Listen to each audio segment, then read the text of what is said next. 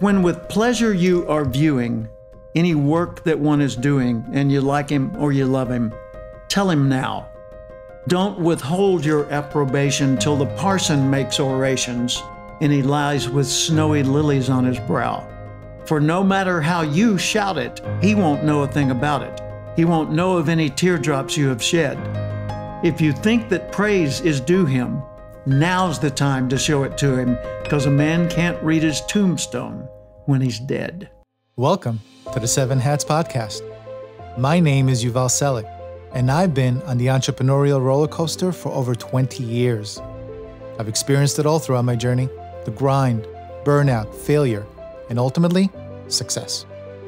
The turning point for me was realizing that building a successful company is meaningless if you neglect the other significant areas of your life. So today, I'm inviting you to join me on an adventure through those 7 areas, what I call the 7 hats. Every week, my guests and I will drop valuable insights and pearls of wisdom, helping, motivating, and inspiring you to get your 7 hats in order and deliver real impact with meaning. So let's get going. Welcome, 7 Hatters. I have a very special treat for you today. In this episode, we speak with Jim Cathcart and dive into hats 1, 3, 4, and 7. The soul, the servant, the entrepreneur, and the seeker, as we get schooled on life from one of the world's greatest success and motivational mentors, speakers, entrepreneurs, and authors. Jim is one of the top 5 most award-winning speakers in the world. His top 1% TEDx video has over 2.4 million views. His 21 books are translated into multiple languages, including 3 international bestsellers. With over 40 years as a professional speaker, Jim has delivered more than 2,700 presentations to audiences worldwide. He is listed in the Professional Speaker Hall of Fame, a recipient of the prestigious Golden Gavel Award, along with Earl Nightingale, Art Linkletter, Zig Ziglar, and many others, has been the president of the National Speakers Association and received the Cavett Award for a lifetime of service. He was listed as one of the top 100 minds on personal development by Leadership Excellence magazine. The San Diego chapter of the National Speakers Association renamed their Member of the Year award the Jim Cathcart Service Award, and the Greater Los Angeles chapter gave Jim the Lifetime Achievement Award. In 2008, he was inducted as one of the legends of the speaking profession. And if those accomplishments were not enough, I found Jim to be a down-to-earth, regular guy. He is a family man, married for 51 years, a rock and roll musician, and an avid motorcyclist. Someone recently said, Jim Cathcart is what Fonzie would have been if he'd gone to business school. Our conversation consisted of one great story and life lesson after another. And at the end of our talk, I knew that Jim was one of my heroes and mentors, and I know he will be yours as well. I can't hold back the excitement any longer. So with that, let's welcome Jim to the 7 Hats.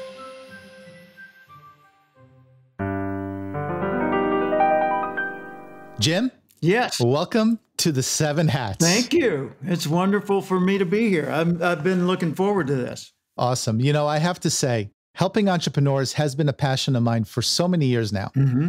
So when I have a chance to speak with someone such as yourself, who has been successfully changing lives for over 40 years now, I get really, really excited. Thank and you. I can promise that we're only going to scratch the surface in this interview, but nonetheless, I predict that this episode is going to be transformational for many of our 7 Hatters. So if you don't mind, I believe our beginnings can tell us a lot about our life's journey. And I think we will learn so much of who Jim became by going back to where it all started. Okay. So where were you born, Jim? And how was your childhood like? I was born in Little Rock, Arkansas. For those internationally, that's the center southern portion of the United States. My dad was a telephone repairman. By the way, I was born in 1946, so that puts it in context. I'll save you the math. It's 75 years going on 76. My dad was a telephone repairman, and he traveled most of the time. He was gone during the week, home on the weekends. My mom was there with me and my little sister. My grandfather had a stroke and didn't speak or move on his own for the rest of his life, 7 years. And he was in our front bedroom in a hospital bed. Wow. And my mother and my grandmother took care of him, although mom had to also take care of my grandmother and us 2 kids while dad was gone. Problem. When mom grew up, she grew up in a family where dad was gone all the time for months on end. And her mom died when she was 5 years old. So she was being raised by her maiden aunt who lived on a farm in rural Louisiana, and seldom saw her dad, knew nothing about parenting or raising kids, anything like that. At age 15, her dad had remarried emotionally, not physically, but emotionally abusive woman. And mom said, I'm done, and ran away from home at 15 years old, never went back. So she had been on her own all those years. And then during the war, she was during World War II, she was in California. She had met my dad before she left. And when he came back from the war, they got on a train, came back to Arkansas and got married. And soon thereafter, I was conceived. As a matter of fact, I know when I was conceived, on their honeymoon at the Peabody Hotel in Memphis, Tennessee, where I've stayed since then as an adult. And so mom was really struggling, didn't know how to raise kids. And we were a handful, but we weren't bad kids. We were just having a normal childhood. I thought that was normal, and life was always like that. And I had a lot of good friends, and I never got in trouble. I didn't do illegal things, or I wasn't mean or a bully or anything like that, although I met a few. And so that's how I grew up. And I expected to be normal, ordinary. Dad worked for the phone company. I figured, well, I'll go to high school and graduate, and then I'll go to work for the phone company, and I'll go to work in an office so I don't have to travel all the time, and I'll become a manager. And at 65, I'll retire and die. With a gold watch. Yeah, with a gold watch, probably. Gold plated. That's what I envisioned for my life. What did your parents envision for you? Pretty much the same. They didn't say that, but they also didn't say, you could do anything you choose to do. They didn't say you're capable of changing the world or whatever. They said, you're smart, you look nice, you're a good guy, have a good life, do the responsible thing. And they did teach me, to be honest, to be disciplined and responsible and accountable. And if I broke something, I made it right. If I damaged something that belonged to someone else, I paid for it, on my own, not with my parents' money. And so when I went to my dad when I was very young and said, hey, can I have some money? He said, sure. Take the lawnmower and go mow some lawn. And it was one of those old push mowers, not the kind with gasoline in it. It was like that. That was my dad. That was my dad. He made me and all my friends work in the backyard. So as a kid, you never imagined you would become a world-class. I never even thought I would write an article, really, let alone 22 books. Do you remember the event that made you realize that you wanted to change people's lives through speaking? Yeah. It was 1972. I was newly married, baby at home, 50 pounds overweight, 2-pack-a-day smoker, had never been an athlete, never been a scholar. I hadn't excelled in school. I'd made an A in the classes I liked and B's and D's and C's in the classes I didn't particularly care about. And I hadn't been on any of the teams for more than half a season, swimming team. And then I dropped out because I got a cold and it was wintertime. Mom wouldn't let me go out for football because she was afraid I'd get hurt. And so I didn't do that. So here I was, 1972, no college degree, no money in the bank, no connections.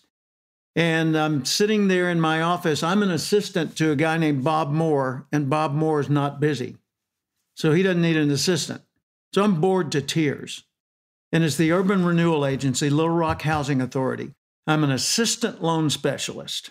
And I'm reading books on urban renewal, and that doesn't excite me. And that's a problem because that's where I'm working. So I read the Bible cover to cover at work, in a 3-month period. I had that much spare time. And then one day in the next room, the radio was playing, and it was the voice of Earl Nightingale, the Dean of Personal Motivation. He was on 900 radio stations back then. And he said that day, and this is an exact quote of what he said in 1972.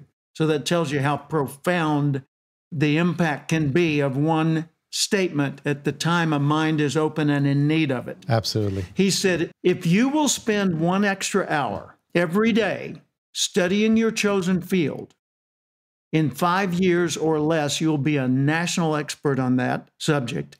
And in 7 years, you will be a world expert.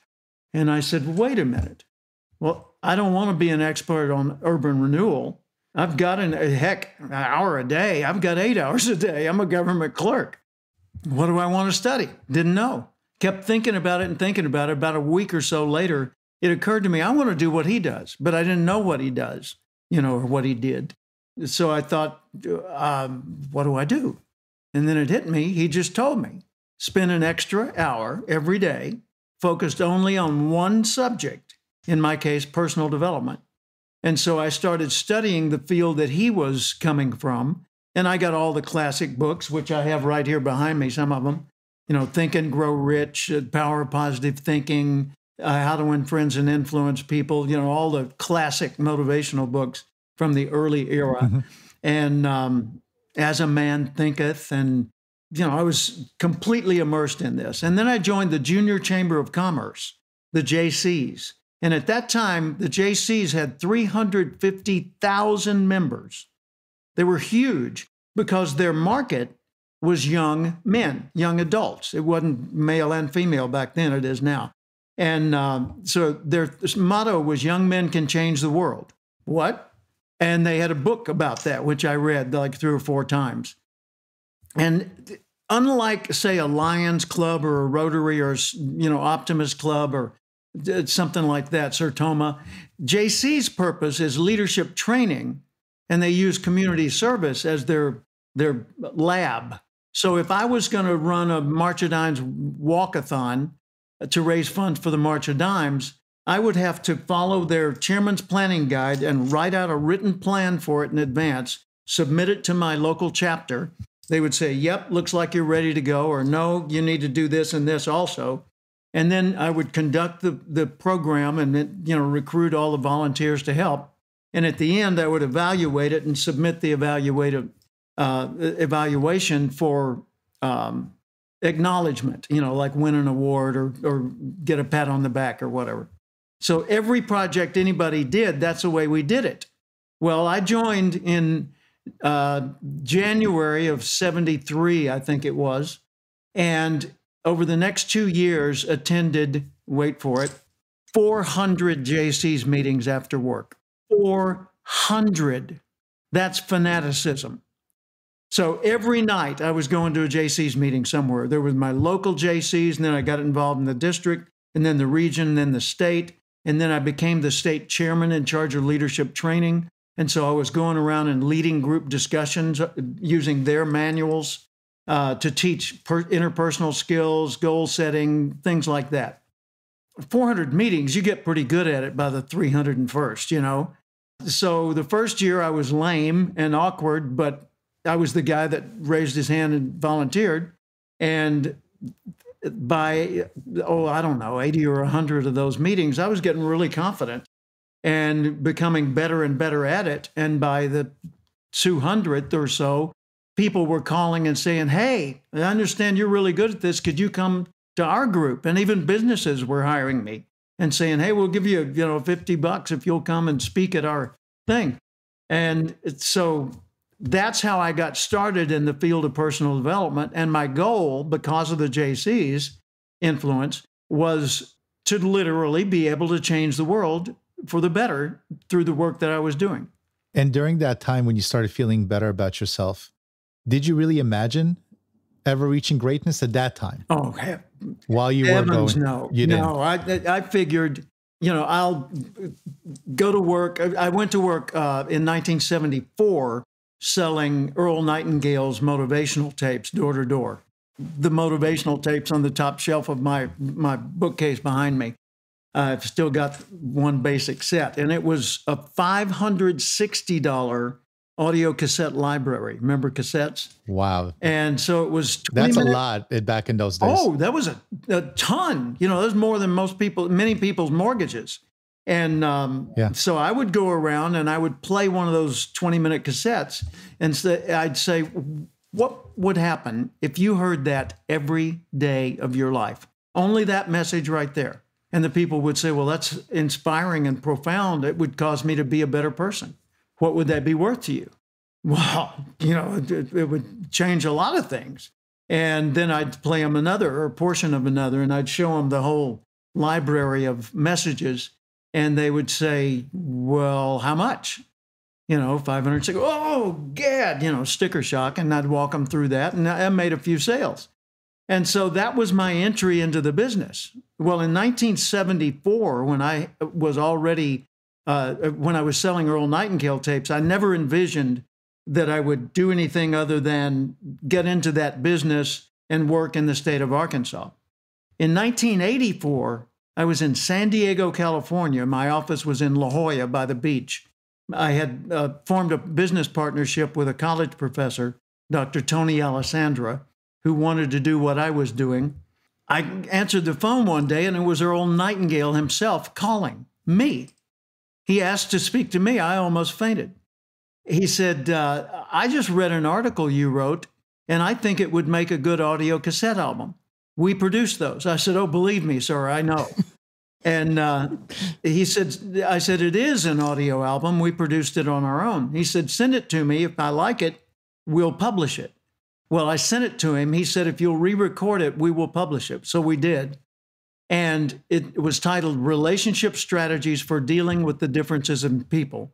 It was the first audio album ever widely published on the subject of personality types, 1984.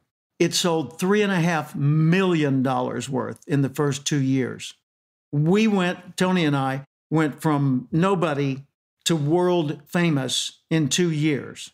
And we're getting requests for speeches in Australia and South Africa and Canada and, you know, all over Europe. Oh my gosh, you know, blows my mind. Wow. Yeah. In your book, The Acorn Principle, you mentioned Harold Gash, a salesman of Earl Nightingale, which speaking about him, and who came up to you after one of your talks and said, Jim, you have more potential than any young man that I've ever known. Yep. True. And that statement changed your life. Oh, how did it change your life? Well, Harold was a distributor for Earl Nightingale's recordings. He and Bob Proctor, who is a well-known guru in the self-help field, who just passed away, sadly, the other day at age 87. Yep. And I knew Bob. I served on some panels and programs with him. Inspiring guy. Anyway, Harold Gash came to a JC's meeting, heard me give a presentation, and he said, come outside. We went out and we sat in his gold Cadillac. And not that anyone noticed, it was a gold Cadillac. And he said, Jim, you have more potential than any young man I've ever known. Well, I didn't know how many he'd known, but I figured it couldn't be many. He said, I think you ought to come to work with me and sell Earl Nightingale's motivational program. I said, Harold, I've tried selling and I'm no good at it. He said, he laughed and he said, no, you have not. He said, you tried selling awkwardly and you weren't any good at it. But if you were to sell to others the way you were selling that audience today, you're an exceptionally good salesperson and you can succeed at it. And I said, well, what, explain, please. And so he did. And then he gave me a 48 cassette or 48 recording audio album of Nightingale, which was a big library of things that looked like books but had cassettes inside each. He said, this is $560. You take this home and listen to it for a month. And I said, well, I can't afford $560, and there's no way my wife would go for it either. That's more than our rent and more than my income, which was $525. And he said, well, you listen to it for a month, and at the end of the month, if you don't think this will change your life and you want to keep it, then you bring it back to me. But if you do want to go this direction, figure out how to pay for it. And I said, yes, sir. And I went home with the dedication to get every ounce of knowledge and inspiration I could out of there before I had to take it back. I had no intention of buying. On the last day of the month, after me fanatically, and I mean that in the textbook sense of the word fanaticism, listening to those recordings every day and making notes like crazy, I was packing them up to take them back, and my wife said, you don't want to return them, do you? And I said, well, what do you think? And she said, why don't you keep them? Now, let me translate. Oh. That means, Jim, I've seen such a profound change in you over the last 30 days.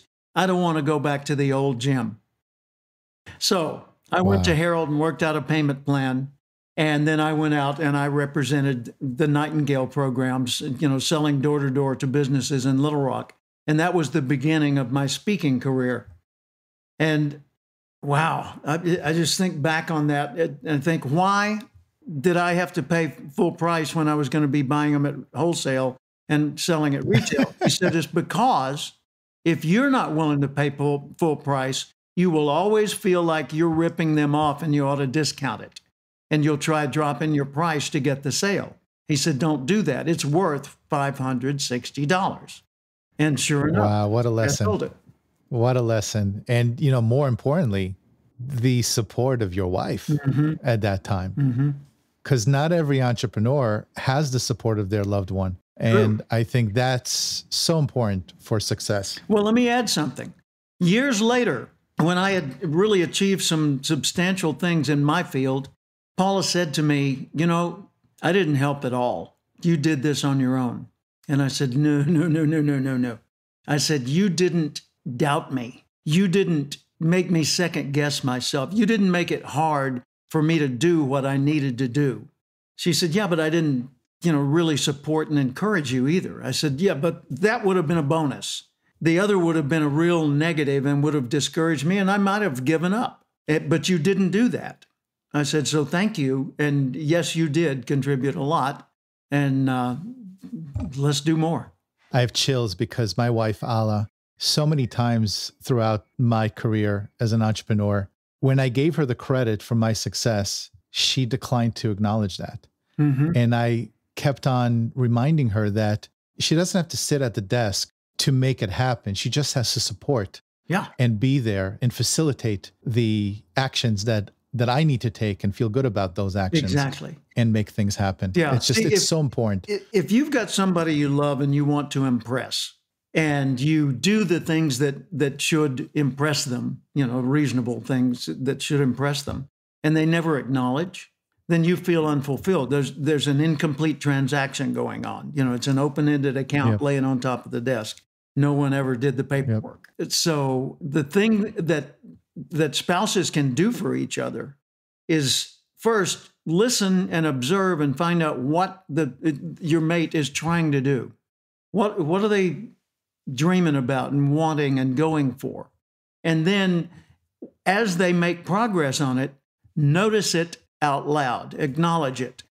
Hey, that's a lot better than the last time. Or, hey, like in my case, I play guitar and sing, and I do that. That's my side gig, but I do it seriously. I really take it seriously. I still do that today.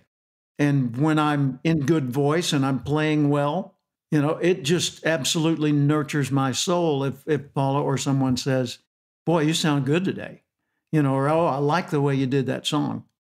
Or, just anything like that. Any kind of acknowledgement is, because acknowledgement is so rare, it's just pure, refined platinum. It's not just gold. It's better than that. Absolutely. Yeah. Absolutely. And on the flip side, it's also encouragement to do better. It's not criticism, but encouragement to do better. And I think when my wife, Ala, she sees something that, from the outside perspective, she doesn't like, she tells me. Yeah. But she tells me in a way that reinforces the change, right? And I think that's really important. So, but let me interrupt you for a second. I want to add a little bit of a poem that I just remembered that fits this. I think the author of it was Burton Braley, but I'm not sure. But it's, When with pleasure you are viewing any work that one is doing and you like him or you love him, tell him now. Don't withhold your approbation till the parson makes orations and he lies with snowy lilies on his brow. For no matter how you shout it, he won't know a thing about it. He won't know of any teardrops you have shed. If you think that praise is due him, now's the time to show it to him, because a man can't read his tombstone when he's dead. Wow. Isn't that a beautiful piece of work? I'm going to pause for just 1 second to let that sink in. That was amazing. Thank you. That was amazing. Thank you for that. Thanks for sharing. That was from the 1970s when I first heard that. I knew that this episode is just going to have a whole bunch of nuggets. So let's continue. So you dedicated your life to speaking, of course, and mentoring others. So in the spirit of growth. Helping people grow. That was the slogan I came up with back in the 70s. Helping people grow, personal growth. I love that. So in the spirit of growth, let's dive into your life's work. Well, by the way, that's the way I sign my letters. In the spirit of growth. In the spirit? Yes. I love that. And it started in 1974 or 5, signing that way. Wow. Well, listen, everyone's got to have a signature, and you definitely have yours and probably many of them. So you wrote a book titled The Acorn Principle, as we discussed earlier. If you want to produce great acorns, you said, think like an oak, not an acorn. And in the book, you speak of nurture your nature, find out how rich, full, and rewarding your life can be. Now, I love analogies, so let's talk about the acorn. Okay. Tell us about the parts of the acorn and how they relate to nurturing our nature. Excellent. I'm holding in my hand a wooden acorn that is quite a beautiful example of one. If you'll notice, any acorn has 3 parts. It has a stem that connects it to the tree. It has a cap that holds onto the seed. And then it has the seed itself, which falls out of the cap at some point and grows into a plant or ultimately a tree, which could then produce millions of acorns over the years of its existence. Okay. So if you look at this metaphorically, the stem represents the connection of this to the past.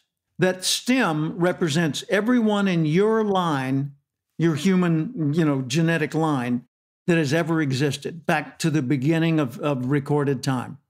So you have in your DNA the imprint of all that existed before you in your line. So you have a legacy within you. The cap holds onto the seed until it's ready to grow on its own. So that's your parents, your coaches, your mentors, your guides, your role models, your heroes, right? All of those that directed you in one way or another, or protected you. And then the seed represents the potential that still lives within you. But more than that, it represents the potential that will be passed along to all future generations through every life you touch. Not just through children you have, but through every life you touch. So you have within you already the seed of potential to do great things in small ways and in large ways. But you have the potential to do that.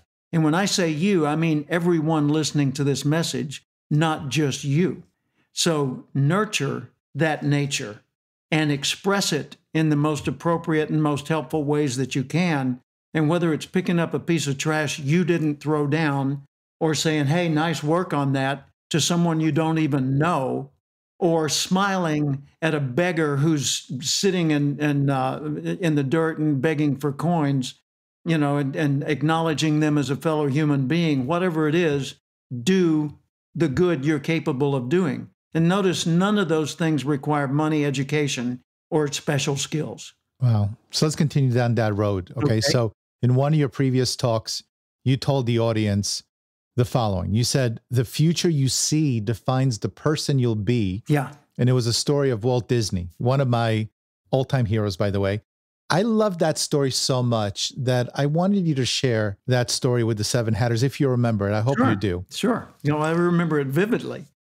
By the way, when I was 9 years old, we went to Disneyland. We drove Route 66. We started out in Arkansas, picked up Route 66 in Oklahoma, drove all the way across the nation to California, and went to the brand new Disneyland in the first year it was open.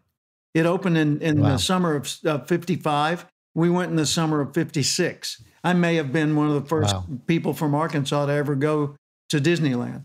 But I never met Walt Disney. However, I met a friend, a very good friend of Walt Disney, Art Linkletter. Now, let's go back to my quote. The future you see defines the person you need to be. It also defines the person you'll probably be. So if you see for yourself a dark and dismal and meaningless future, you're going to be a pretty disgusting and miserable individual, because you're not going to have a reason to get up in the morning and cultivate the skills and develop the knowledge and abilities that make you able to make a difference in life. You're just going to trudge through and go from beer to TV show to sleep. So if you change your future view, you say, you know, I could be a podcast host. Man, no telling how many people you reach if you're a podcast host. Well, you're not going to do that in your current state. You have to know something. You have to develop some skills. You have to master a little bit of technology. Others can help, but you've got to be a good communicator. So that may require you going to class, reading books, practicing skills, overcoming some, challenging difficulties, like maybe you have a speech impediment or whatever. You can still do it. I've got a friend who's a professional speaker. He has no arms. He was born without them. Everything he does with his voice or his feet. Alvin Law lives in Canada, very successful. I have a friend who's confined to a wheelchair from a back injury he sustained in his 20s. And he can't use his hands except, by using his shoulders to manipulate them. He doesn't have any grip, and he can't use his legs. And he travels occasionally alone in a wheelchair to speaking engagements all around the country to encourage other people. Wow. And he has built a multi-million-dollar business, a ranching business in Utah. His name's Chad Hymas, and he's one of the most inspiring authors and speakers I've ever met. Just a genuine, wonderful individual. I know a man named W. Mitchell. And Mitchell, when he was in his 20s, I think, was a motorcycle delivery guy in San Francisco and had an accident, and the gasoline poured all over him and burned him horribly, disfigured his face, very gruesome disfiguration. Luckily, he had his helmet on, so he retained his hair, but he lost everything. They had to rebuild his face, many, many surgeries. And he lost his hands and couldn't use them. They burned off. He just has little nubs where his hands used to be. He overcame all that and recovered, and ultimately went into business for himself with some friends, selling, ironically, wood-burning stoves. Go figure. Anyway, and became pretty successful at it. And he was he got a pilot's license, to use adapted devices and fly a plane. And he was flying a plane. Now, he could walk and get around, but he had this gruesomeness and the hand problem. He was flying his plane, and on takeoff, it crashed and broke his back.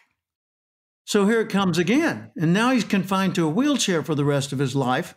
So he became a radio commentator. He's got a beautiful voice, and became mayor of Crested Butte, Colorado. And after that, became a professional speaker and author, and has been all over the world and earned millions upon millions of dollars, inspiring millions of people. And he's got a home in Molokai and a home in Santa Barbara. And for a while, he had a home in Australia. It just makes me turn to other people and say, what's your excuse? What's your excuse? Yeah. It's just amazing. Yes. Burned horribly, can't use anything below your neck. And what's your excuse? When I say, hey, you know what? The mail hadn't come yet. It's already 3:00. Well, shame on me. Go hide in a closet and whine. Don't do it in front of other people, for heaven's sakes. What's your problem, Jim? Okay. So Art Linkletter was a member. He passed away, but he was a member of the National Speakers Association, which is about 4,000 professional speakers, authors, and celebrities. And I joined that in 1976 when I was a new speaker and trainer, just starting out. And I joined it so I could be around all my heroes and figure out what they do so I could grow up to be like them. In 1988 and 89, I was the president, national president of that, and had done a lot of things, written books and given speeches all over creation. And so at our convention, we had Art Linkletter as one of the keynoters. And I had given my presentation and I was backstage, and Art Linkletter was the next presenter and he was backstage. And he was talking to 3 or 4 of us back there, and he told a story about when he and Walt Disney, who were best friends, took a family trip together to Copenhagen. And while they were there, they were wandering around through the beautiful place, Tivoli Gardens, and Walt Disney's taking notes. And Linkletter said, "Walt, what are you doing?" He said, "Look at the trees." He said, "What about them?" He said, "See the little twinkle lights in the trees?" "Yeah." "None of them are burned out." And he's writing it down. He said, "Have you seen the benches?" "What?" "They're freshly painted. And the bathrooms are clean." And he's writing all this down. And Linkletter said, "So why is this significant to you?" And Walt Disney, before Disneyland ever existed or before all the things we know about Disney except his early films existed, said, "Art, someday I'm going to build a place like this for families."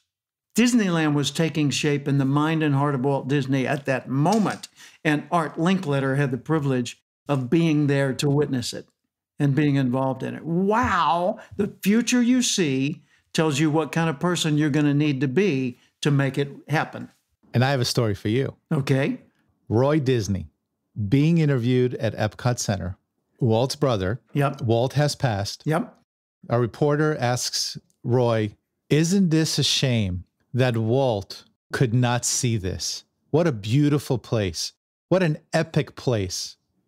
And Roy, with a smirk, turns to the reporter and said, "No, no, no, my friend. Walt did see this. That's why you're seeing it now." Absolutely.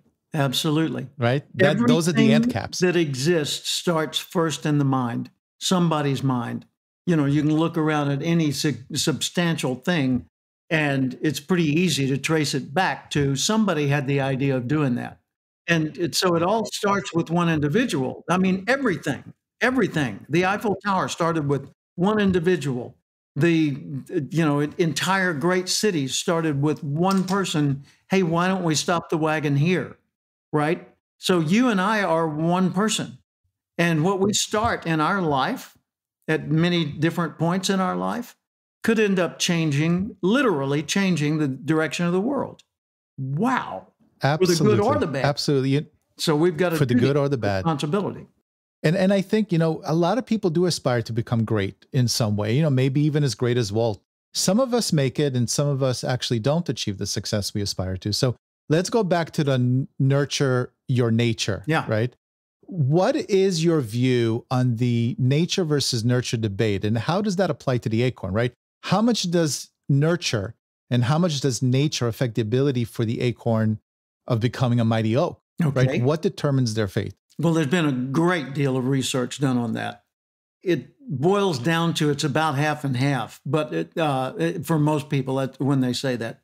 But I'm convinced it's a great deal more the nurture side, the things you do and the way you deal with the person, than it is the nature side, the basic DNA molecule and what it's capable of.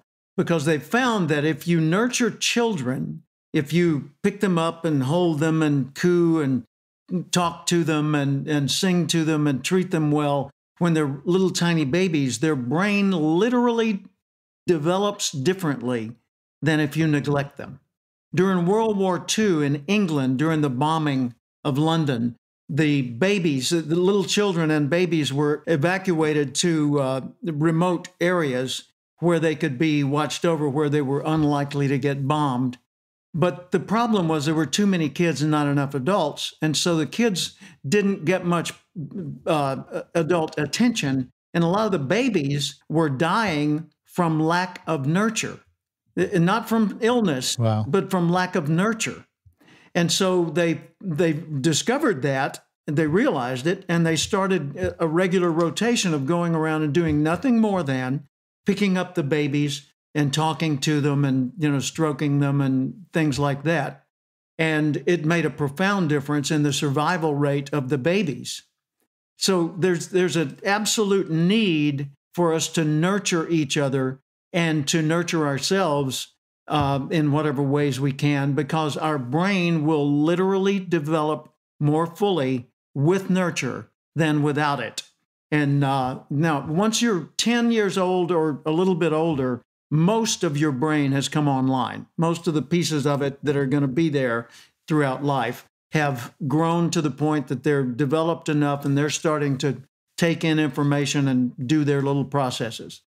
So age 10 or so, 10, 11, 12, is an enormous time of imprinting and direction setting. Like my age 9, 10, going to Disneyland was humongous, big deal in my life. When I got to Disneyland, 9 years old, I was with my mom and dad and little sister, Kathy, and with my uncle and aunt and their 3 sons, Bruce, Brian, and Johnny. They lived in San Diego, and so we were staying with them when we arrived in California. And my uncle said, hey, there's a wonderful new place called Disneyland. We should go. It's in a bunch of orange fields and orchards up in Anaheim, but it's worth the trip. Let's go. And of course, I'd heard about it on TV, and so we all jumped in the car and took off and went to Disneyland. So we get there, and I found out that my cousins, of course, had been there a couple times already.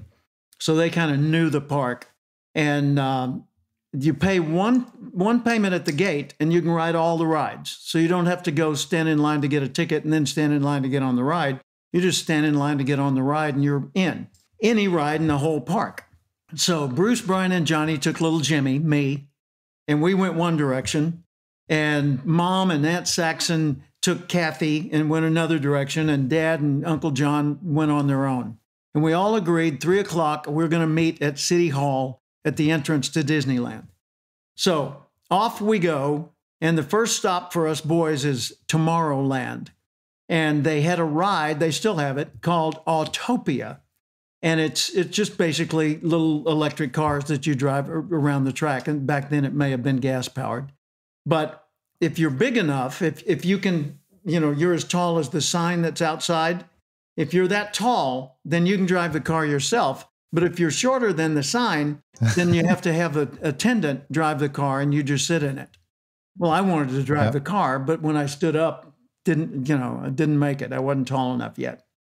So I got in the car and we went around the track, and that was nice, but it wasn't as much fun as I wanted it to be. So I got out and I went out the exit, and I looked for Bruce and Brian and Johnny, and nobody there. And I kept looking, still nobody there. And I'm getting worried. So I'm calling out, Bruce, Johnny, and nothing. And so I didn't know there were 2 exits, and they're at the other exit waiting for me. And so they're calling out to me, and I'm calling out to them, and there's a building in between, and we don't know it. So I start crying, and I'm having a meltdown, I'm standing there right there like that. And I all of a sudden I had this awareness come over me. Jim, you're in Disneyland. This is the happiest place on earth. This is the only time you're ever going to be here, probably. Stop crying. And I said, that's right. I got places to see. So I took off on my own. And I spent the next 5 hours at age 9 alone in Disneyland. And I did it all. I went to the, Tom Sawyer Island. I dug around in the caves. I went to the Fort Apache. I rode on the riverboat. I got on stage at the Golden Horseshoe Saloon with a bunch of other kids and sang, Davy, Davy Crockett, King of the Wild Frontier. And I went on the Jungle Cruise. And then when I was in Fantasyland, I saw my mom and aunt and little sister at the Teacups. And they said, well, where are your cousins? I don't know. Well, come with us. So, I went with them. And then 3 o'clock, we go back to the City Hall. And my cousins are late showing up because they still hadn't found Cousin Jimmy. And all day long, they've been looking for him. and with no success. And so they come up like this. We lost Kevin, Jimmy. And then there they see me. Where have you been? Anyway, it was an amazing day that was very powerful for me. And you say, where did you get the courage to do that? Well, courage comes from a lot of things. It could come from faith in yourself, or faith in a system that you'd been taught, or faith in somebody else's belief in you, like Harold Gash believing in me. In this case, it was my belief in the opportunity. The greatness of the opportunity made my fears insignificant by comparison. So, okay, I'm afraid, but I got to do this. It's worth the effort. And so I did it. And that's kind of a big deal to me. Wow, I love that. Speaking of character traits, that's what you had been honing even as a young child. So I've been studying leaders and mega successful individuals pretty much all my life. And I know that you've met some incredibly successful people in your career. Yeah.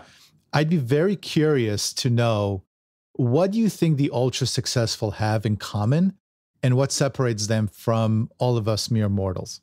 One thing only. One thing only. Spring it on us. And let me back into it.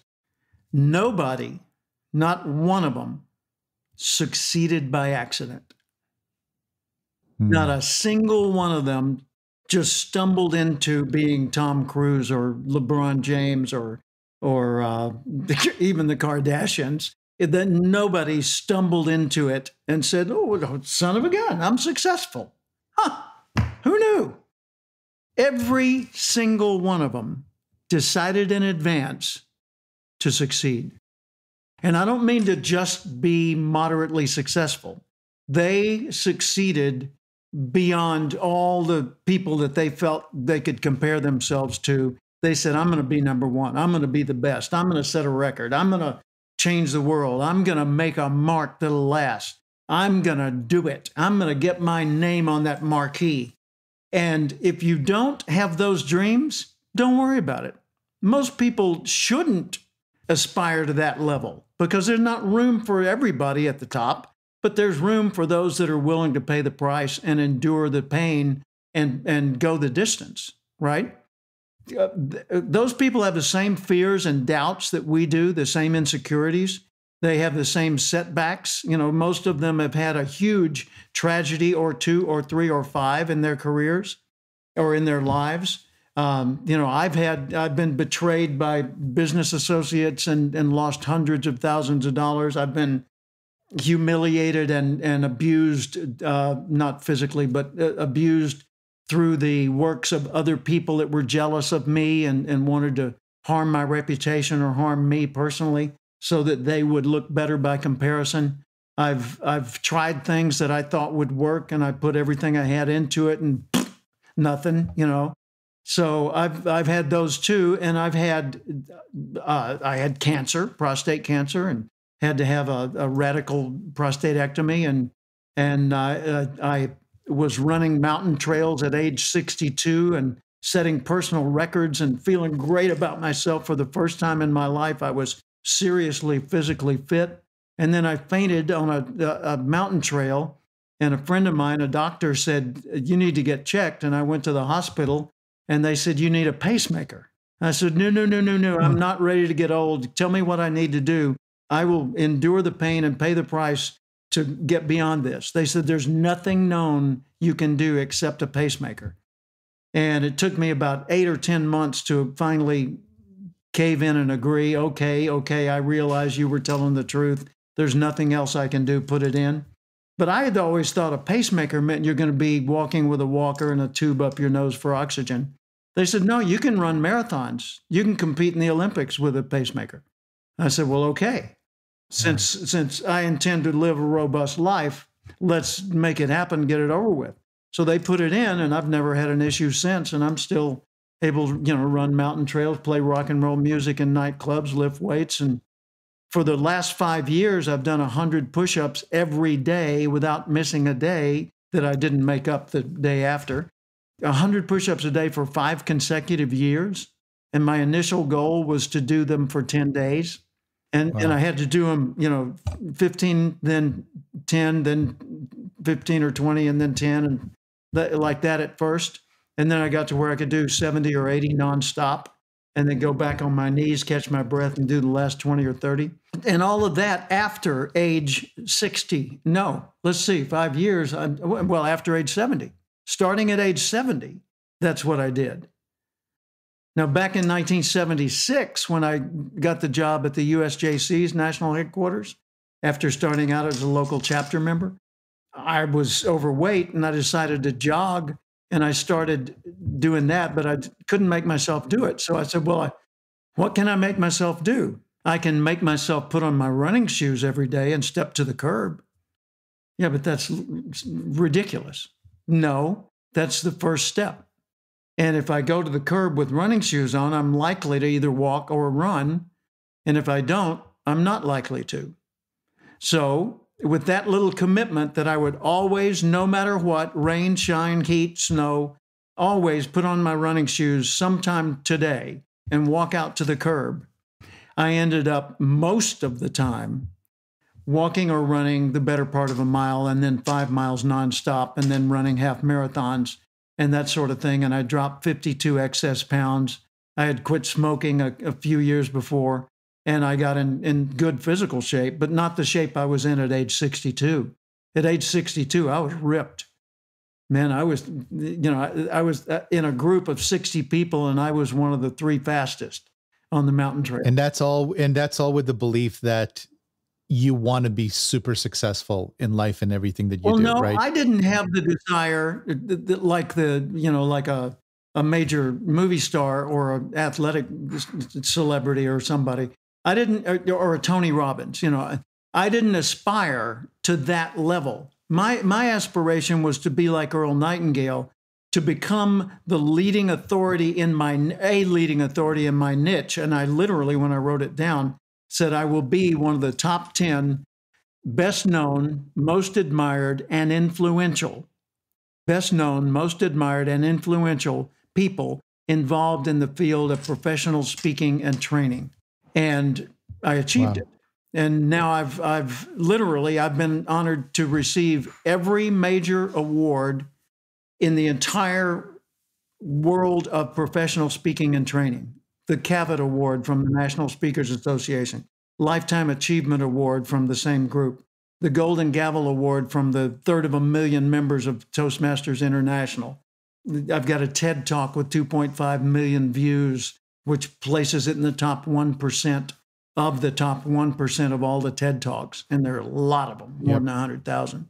It's an incredible talk, by the way. Thank Everybody you. Should, and should it's look only it up. 8.5 minutes long. And I felt I did about a 7 out of 10 in the performance, because they cut my time from 12 minutes to 10, and I came in at 8, but I lost the spontaneity and playfulness I planned to put into it. But it became successful anyway, because it was on the subject of how to believe in yourself, which most people don't know.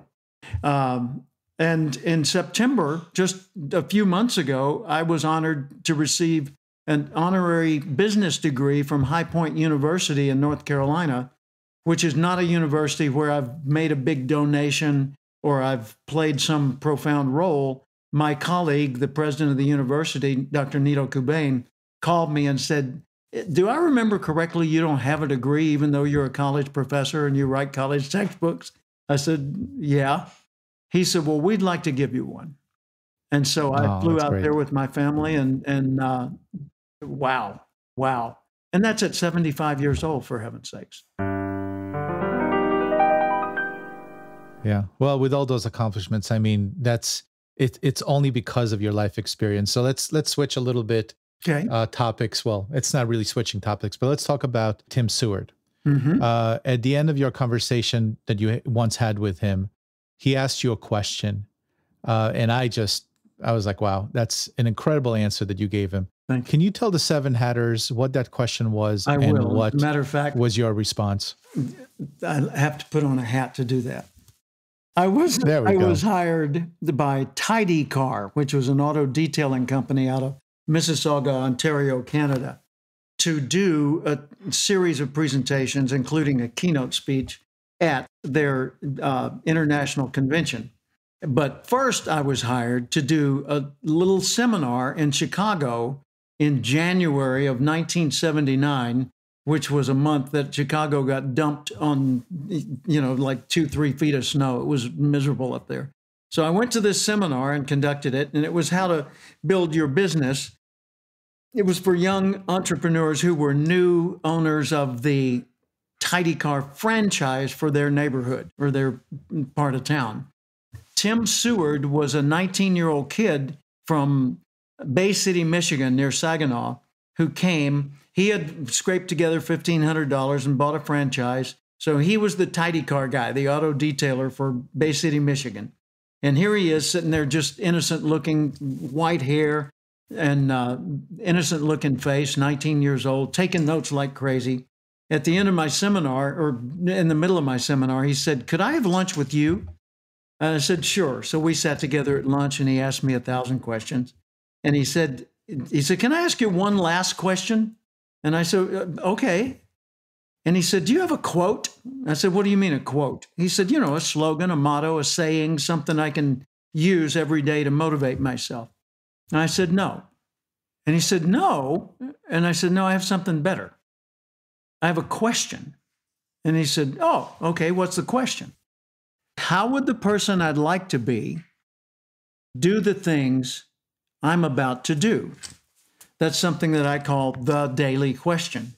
And I'd gotten that from my friend and mentor, Joe Willard of Mass Mutual Life Insurance Company. He always asked himself when he started out, how would the agency sales leader do the things I'm about to do? And so he always upgraded his own behavior to a higher level by using himself in the future as a role model. So I said this to Tim: ask yourself every day, how would the person I'd like to be do the things I'm about to do? Who would you like to be? He said, "I would like to be the international sales leader for Tidy Car." I said, "That's kind of a big deal." He said, "Yeah, there are people worldwide with Tidy Car franchises, but I want to be the guy." And I said, "Okay, how would you do that differently?" That's what you need to ask yourself every day. So he went home to Bay City and he looked at everything he was doing, from the way he dressed to the practices he had day to day. And he changed the way he dressed, which was t-shirt and jeans or jacket, to a jumpsuit, a pair of coveralls that said Tidy Car on the back and Tim on the pocket, and looked more professional. And then the way he organized his work, he organized it better because he wanted to be the international leader. And he knew the international sales leader that year would win a brand new Chevrolet Corvette automobile. So he went down to the Chevy dealer and asked for a test drive. And it was interesting. They said, "Do you have a driver's license?" Because he looked really young. He said, "Yeah, here." And they said, Do you really think you could buy one of these?" He said, "I'll have one soon," which was not a lie. So he drove the Corvette and he came home with a big brochure, which had a blue Corvette in it. And it was a big fold out, like a centerfold in a magazine. And he put that over his bed and he put one over his workbench in the garage. And he took what they call correct type, which was a little pasty white thing. And he painted them white with that. That used it with typewriters, when things would come out with errors, you'd use that little white paste to fix it. So he did that and created this white, scaly looking version of what had been blue, and looked at it every day and said, how would the international sales leader, the guy who would win that Corvette, do the things I'm about to do? And it changed the way he solved problems, the way he dealt with customers, the way he managed himself, the way he managed his own emotions, and so forth. And when he went to the international convention, he knew he had a shot. He didn't know whether he had won, but I was the speaker, the featured speaker at that convention in New Orleans that year. And at the big banquet with the Corvette on the stage, they announced the international sales leader's name. And they said, the person in position number 2 led number 3 by only 2 points. 3 led 4 by 1 point, 4 led 5 by 1 point, 5 led 6 by a couple of points. But the leader, the one who wins that Corvette, won with 300 more points than number 2. Wow. He said, for first place, there was no contest. Welcome with me, your international sales leader, Tim Seward. The place went nuts. Everybody loved and admired Tim. They jumped to their feet and screamed and cheered and carried him around on their shoulders and brought him up to the stage. I gave him a hug and congratulated him. I said, "What in the world did you do?" He said, "I just did what you said in Chicago." I said, "What was it that was so good that I said in Chicago?" And he laughed and he said, "The daily question. How would the person I'd like to be do the thing I'm about to do?" He said, and I figured the international sales leader, when he was going to New Orleans, would go first class one way. I said, "Now, Tim, you didn't know you'd won. Doesn't that seem a little foolhardy?" He looked at the Corvette and he looked back at me. He said, "You think I'm going to need a ride home?" And I laughed and said, "No, and good for you." But see, Tim aspired to be that. And whether he'd won it that year or not wouldn't have been significant. He could have come in second or fifth or whatever. But he had put in the effort to put his name on the marquee, to win, to be the guy, the only guy, and to win the Corvette. The second year, they gave away a Cadillac to Tim Seward. The third year, I think he won again, and then he sold his business to someone else and invested in a company that supplied tidy car type businesses. And he built that business to a point where he sold it for $7 million,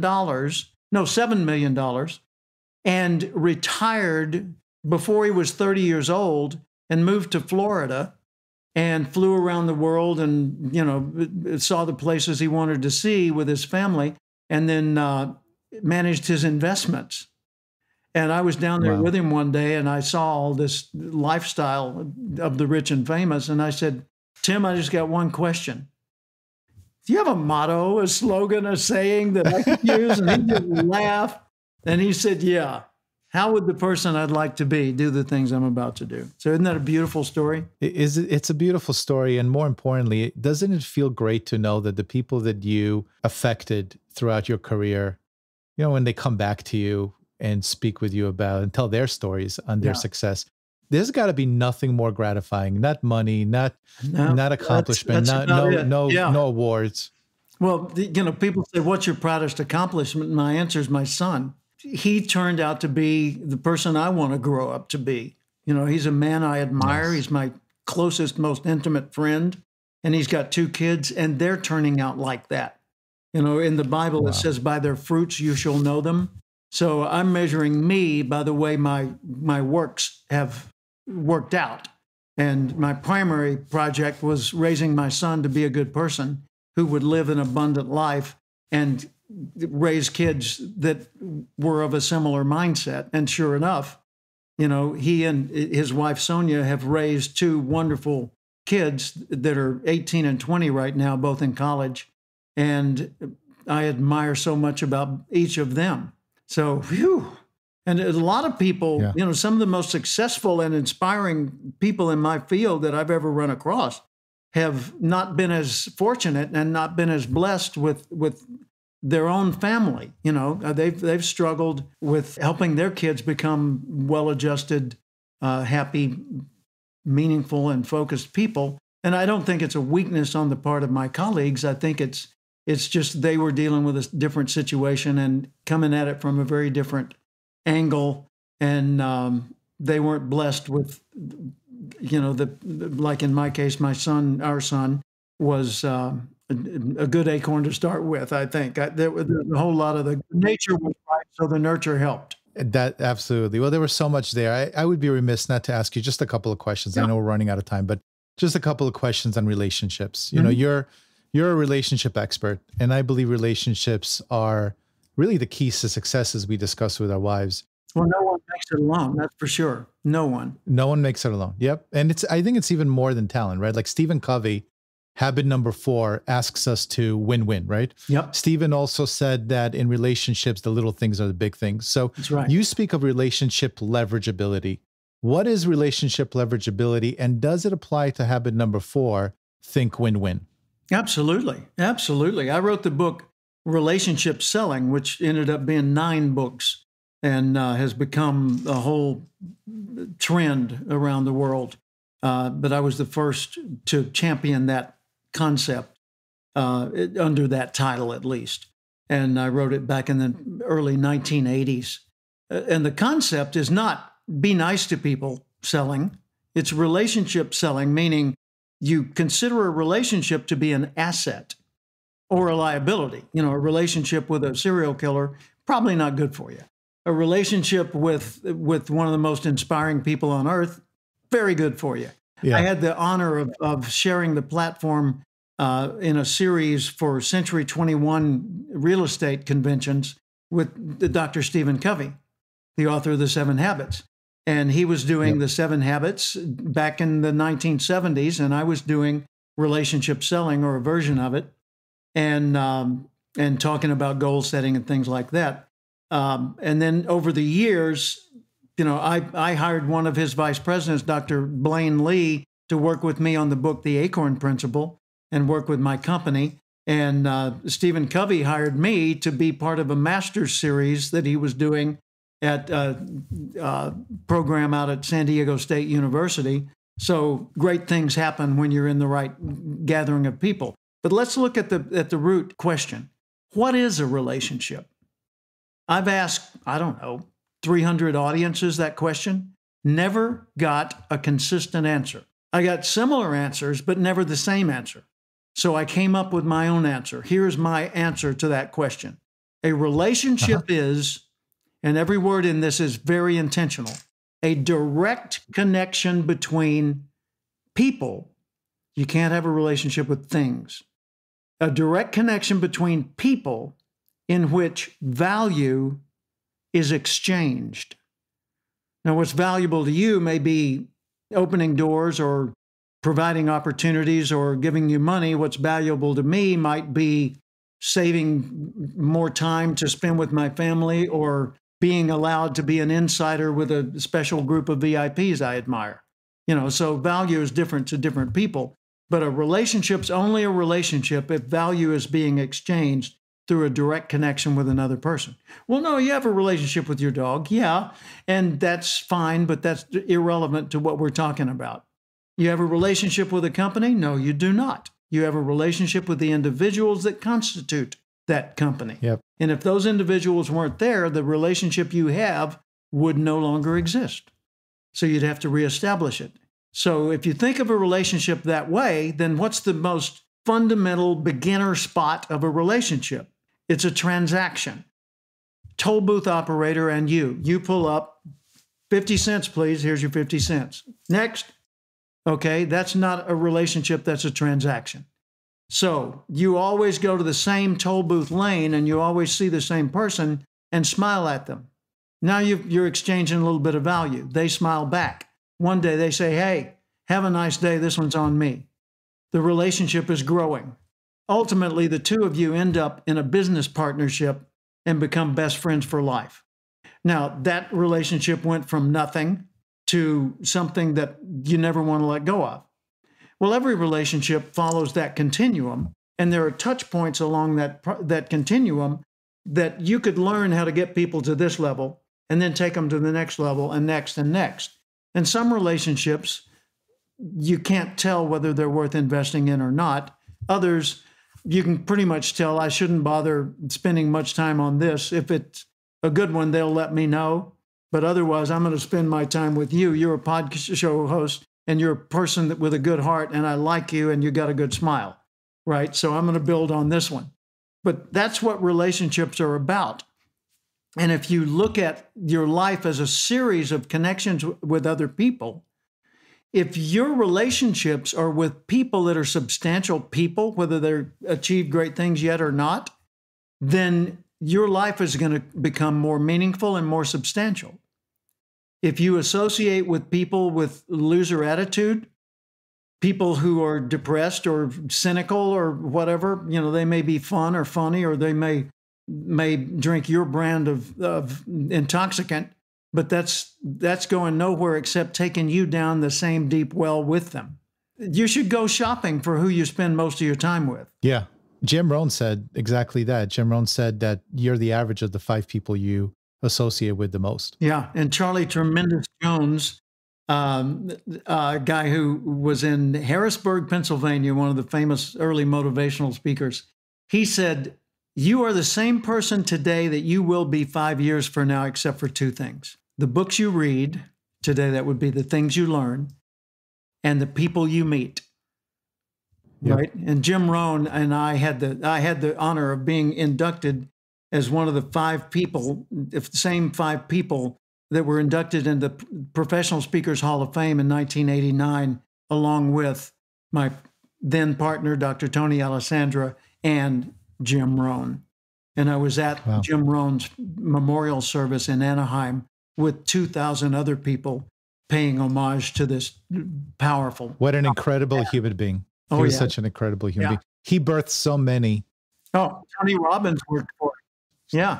Exactly. Yeah, among incredible stuff. Well, listen, Jim, another great Jim. We're running out of time, and I want to ask you one final question. Okay. I like to close out my interviews with this.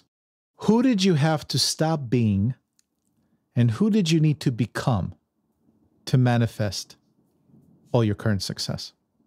Well, when I was back in Arkansas, I was working at the Housing Authority. I was 50 pounds overweight, as I had mentioned to you earlier, and smoking 2 packs of cigarettes a day, expecting to have a very ordinary, unremarkable life. And in the mornings, when it was time to go to work, my wife would literally have to pull me to a sitting position in bed to get me to fully wake up and go ahead and go to work. Because I just, I'd roll over and pretty much say, go away, I'm still sleeping. So I was a slug, I was a loser, but I was a nice one. A likable loser is basically what I was. A good guy and not going to be dishonest or, commit crimes or anything like that. And I'd do what I said I would do, but I wasn't saying enough to require me to be a bigger person in order to do it. So I had to stop being that guy. And that's why those Earl Nightingale recordings from his series called Lead the Field, the one thing I could do was I could listen to those audio cassettes every single day. And I became truly fanatical about it to the point that I never let a day pass that I didn't listen at least 2 or 3 times to whichever message I was focused on that week. And I would listen to it over and over and over again because he was so eloquent and the message was so important. But I knew I had to reprogram my own worldview and assumptions about myself and others and life in general if I was to get to a higher place. I don't know how I knew it, but I knew it. And so I kept reinforcing the new until finally the old just sort of disappeared or dissipated. It's like Buckminster Fuller said, if you want to change something, don't focus on removing what's there. Build the new and make it so effective that it makes the old obsolete. And the old just drifts by the wayside, naturally. And so that's what I was doing with my own thinking and transforming me, and I went from the lower levels, of just focusing on little things to the higher levels, and doing my service in the Army and then learning to play guitar and then sending my son to the university, even though I only went for a short while myself, getting into the world of motorcycling and becoming a life member of the American Motorcyclists Association after having 18 bikes and riding all over the world, getting the degree that I told you about from High Point University, even getting to know Michael Reagan, the son of Ronald Reagan, and becoming friends with him, and then being chairman of the first public event ever held at the Ronald Reagan Library Air Force One Pavilion, which was a fundraiser for the Boys and Girls Clubs that raised $250,000 in one night. So, I went from the earliest part of this interview, the little guy in Little Rock, Arkansas, that didn't believe his life was going to be much, to being able to touch people all over the world with 22 books translated into multiple languages. And from 2015 to 2019, December, I lectured all over mainland China to hundreds of thousands of people through an interpreter in 23 major cities on untold number of trips, and have 4 books that are translated into Mandarin. So, oh my God, Wow. Who knew all this was possible? I didn't. So I couldn't have set it as a goal to start with. And I didn't even know much of this existed so that it could become a goal. So all you got to do is just point yourself in the direction of the life you would like to have, that you dream of having, and then acquire the qualities that make you worthy of that life. So be a magnet for what you want, and it will come to you as a byproduct of being that kind of person, instead of only being an arrow trying to get to what you want. What a way to end this interview. And for those who are just listening to the audio version, Jim literally put on like 15 hats right now that he collected along the way. I specifically had 7 selected for today, but then a few others made their way in. So, Jim, in closing, how could the 7 Hatters find you? What do they need to know? They need to know my name, and that's about it. Jim Cathcart, Cathcart, on YouTube, on Getter, Gettr, which is a replacement for Twitter. I'm not on Twitter anymore. Instagram, on Facebook, on LinkedIn, it's Cathcart Institute. GAD, TED, TEDx talks. You look me up, Jim Cathcart, How to Believe in Yourself.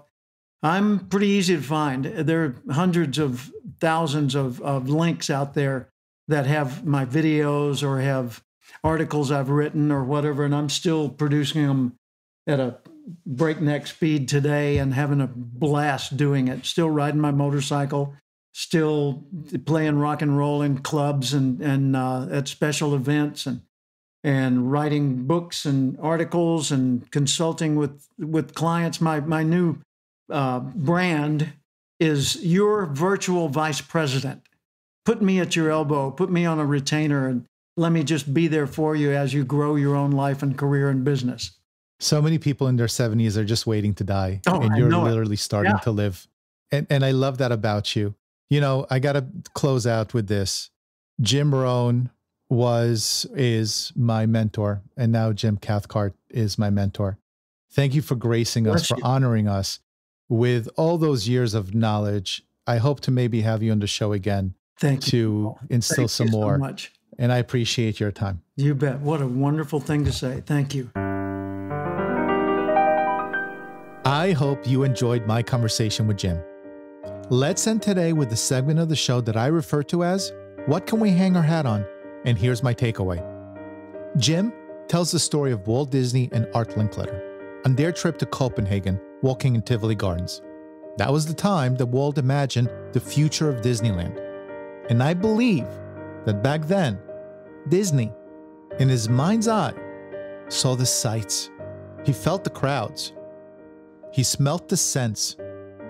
And he believed in the impact that his dream would have on the world. When speaking to success principles, Jim relayed his #1 trait that every uber successful person has. And that is, nobody, not one successful person succeeded by accident. Not a single one of them just stumbled into it. They succeeded because of their belief that they will be the best. #1, the greatest of all time. Is it easy to achieve world-class status? 1000% absolutely not. Let's look at Disney. He faced multiple bankruptcies, a mental breakdown, a devastating strike, the loss of control over his creation, Oswald the Lucky Rabbit. And as far as the happiest place on earth, it was rumored that he was rejected over 300 times by bankers and financiers. How many of us would give up just after a handful? Well, many would, and that's why it's lonely at the top. Walt said once, "You may not realize it when it happens, but a kick in the teeth may be the best thing in the world for you." And it sure was for Walt. His tenacity and perseverance were key to his success. But that walk in Tivoli Gardens was the reason he succeeded at the end. He had a vision, and he believed he could do it. What's your vision? How will you impact the world? And yes, I'm talking to you. Let's follow Jim's advice and bring vision and belief into play, and you'll be on your way to greatness. Jim and I believe in you, and so does Disney. I want to thank Jim once again for joining me so that we can all benefit from his wisdom. And until next time, if you found this episode helpful, please hit that subscribe button and tell other entrepreneurs out there what value you receive from it so that we can attract even more high-quality people into our Seven Hats community. So for now, I will bid you farewell and success on your journey. And until next time, my name is Yuval Selik, and I tip my hat to you.